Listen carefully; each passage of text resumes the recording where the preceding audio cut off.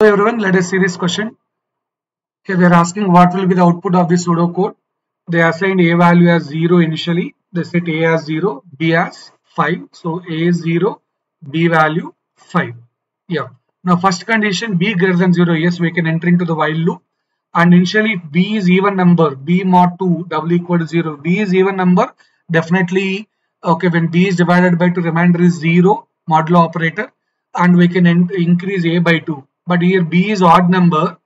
As it is odd number, a will be increased by 1 only.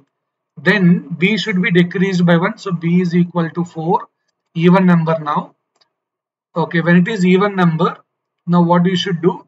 Okay, we have to increase here. B value 4. Now we'll again come here. B value 4. Now b is even number. So a should be increased by 2. A is already 1. Now it is increased by 2, 3. B is equal to 3 now because b is decreased by 1. B is equal to 3.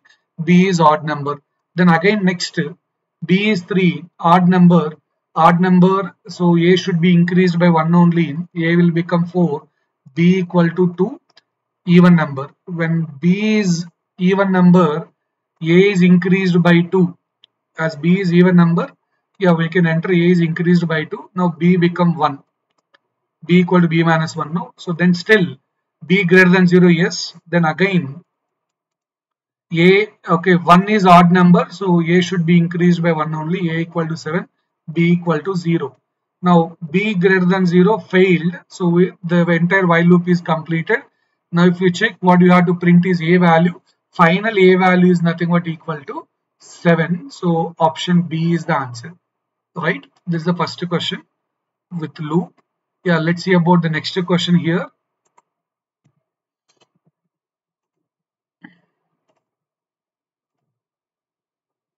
Right, so you have to, yeah, x is initialized as 0 first. Fine, good. Then for j equal to 1 to I. So if I equal to 1, j equal to 1 to I means j can be 1 only. If I is equal to 2, then j equal to 1 to I means 1 to 2. J equal to 1, then j equal to 2. Both cases are there. I2, j2 also available. But when I is 1, j can be 1 only. Then next, when I equal to 3, j can be 1, j can be 2, j can be 3 because I equal to j equal to 1, 2, 3 is available, right? So fine. Now what is the condition inside this here loop? X should be increased by 1 when I plus j is greater than 3. Now here in this case, I1, j1, I plus j greater than 3 failed. Okay, it cannot increase. This loop greater than 3 equal to 3, no, this also waste. But yeah, this is also waste. This is also waste. Now the other case successful is yes, I2, j2. When I is 2, j is 2, I plus j is equal to 4. 4 greater than 3, x is increased by 1. Okay, 1 added. Next, here also I3, j1, yes, add 1 more. I3, j2, add 1 more. I3, j3, add 1 more. Right, so x will be equal to 4. They're asking finally to print x value, which is nothing but equal to 4. Right. Now let us see about the next question. A is true, B is false, C is true. Then we have to see this condition. We have to print yes or no. Yeah, fine. And is only happen when both are true, right? So here A means true and not B. Okay, not B means true or C is true, right? So this will be definitely true only. We have to enter into this loop. Answer will be yes, right? And are, okay, as per priorities, if you see and is highest priority. So if you try T and true and true, it will give true only, right? Then we are left with, okay, this resultant of this true and true is true. Then true or true is nothing but true only. So when it is true, we have to enter. If inside true means we can enter. So we can print yes, right?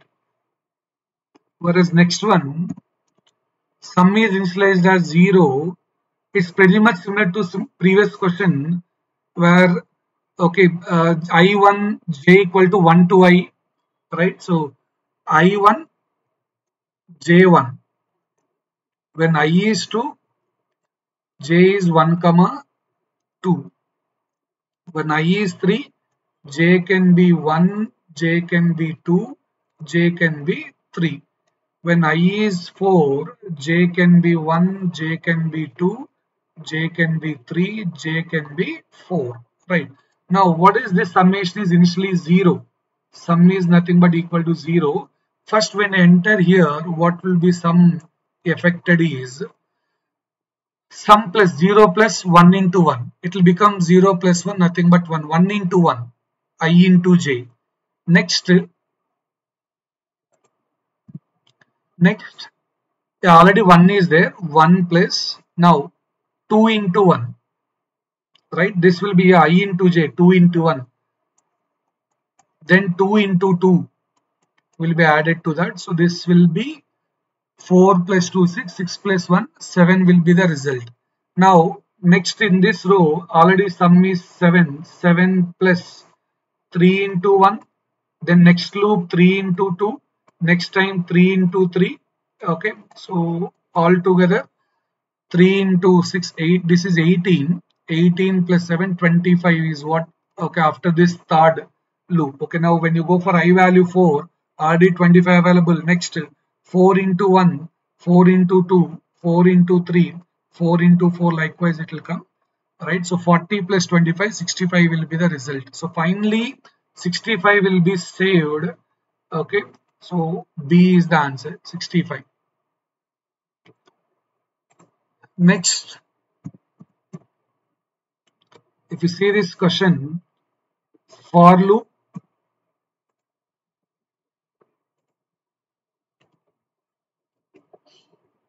yeah, count is 0 for x equal to 1 to 6. If x mod to 0 means x should be divided by 2, and x mod 3, x is divided by 3. X is divided by 2, x is divided by 3, then only you can enter into this loop.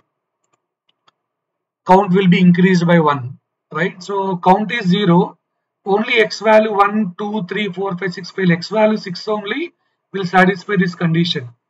X value 6, 6 is divided by 2, 6 is divided by 3, then only you can enter. So count will become 0 plus 1, 1. So finally count will be 1 only. Finally count will be 1, right? So hope you understand this set of questions related to pseudocodes.